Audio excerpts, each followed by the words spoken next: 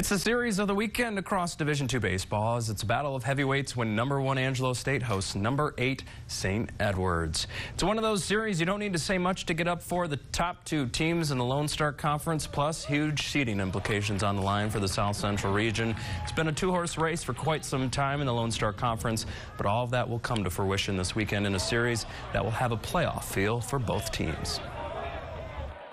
You do come to Angelo State just for series like this because it's going to be a playoff weekend basically.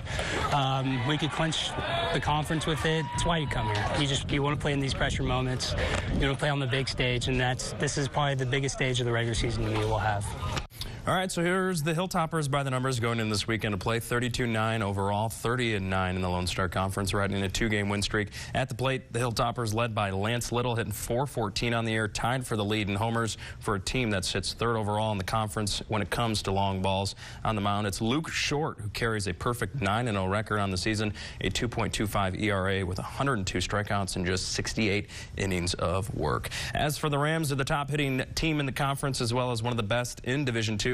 But it's a stacked staff of pitchers that tops the LSC as well. At the plate, so many weapons for head coach Kevin Brooks that can deliver at any moment. But what a season so far for Jacob Guerrero, who's batting .421 on the season. Trip Clark leading the Rams in RBIs, just shy of 50 with 49. On the mound, one of the best pitchers not only in the conference but also in the country, wears the ASU logo, and Cade Bragg, a 10-0 record on the season, an ERA of 0.29, which leads the country and hasn't allowed a run in 21 innings.